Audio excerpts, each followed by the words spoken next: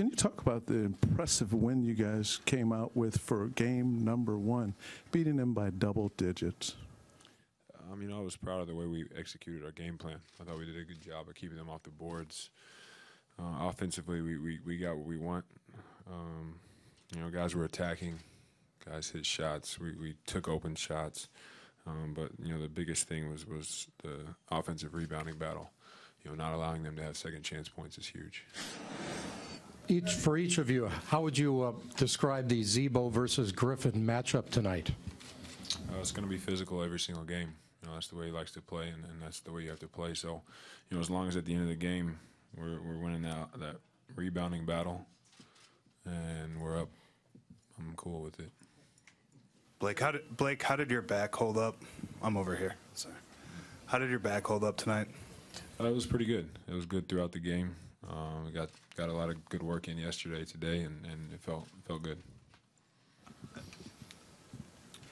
Chris, over here, I wanted to go big picture with you. And when you see the crowd going nuts in this place, it's sold out and so forth, can you sort of put it in perspective what it's meant to you to do it, what you're doing exciting. here? It's exciting. It's nothing like it.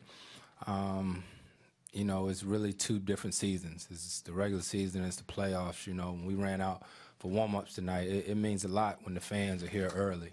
When we run out for warm-ups and you see them up and they're excited, and we have a different type of crowd here. They have fun. They're exciting all game long, and when they see us playing hard in the way that we know we can, they really are a sixth man, and we need them. We need them in order to do what we want to do. Tamara, can you talk about the production and energy from the bench tonight? Yeah, we're used to that. I think, we have the best bench in the league, and when they bring it like that, we sat the fourth quarter until maybe like 5 minutes left. Like, most teams usually can't do that, and I stay in Bledsoe's ear because he's the catalyst. He's the guy that leads that ship. He's the guy that's a game changer.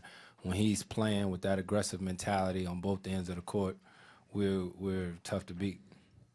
Chris, talking about Chauncey, he wasn't able to play in the playoffs last year with you guys, and he really sets the tone, and I know how much it meant to him to be playing tonight. Can you just talk about that? Yeah, Chauncey, he's the big brother of the group to all of us, so he's been so excited just to be back on the court, but to be back in the playoffs. This is what he thrives for, and Chauncey doesn't have to score a point during the game to affect the game. He's one of those guys you see when he's pushing the ball in transition, everybody's eyes get big because you done seen it before. So he's one of those guys that commands so much attention. He makes the right play, he makes the right passes, and he gives me an opportunity to get off the ball, and that's when we really get going.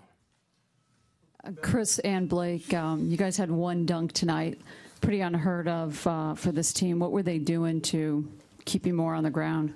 I just decided not to dunk that often tonight. I just wanted to shoot floaters and stuff like that. I'm trying to save it for when I really need to. I don't know if it was Blake's problem. I just wanted to foul. I just wanted to foul a lot. And, they do a good job. They're tough defensively inside, but in the end, guys made shots, and that's really all that matters. We don't live for the dunk. It just happens sometimes.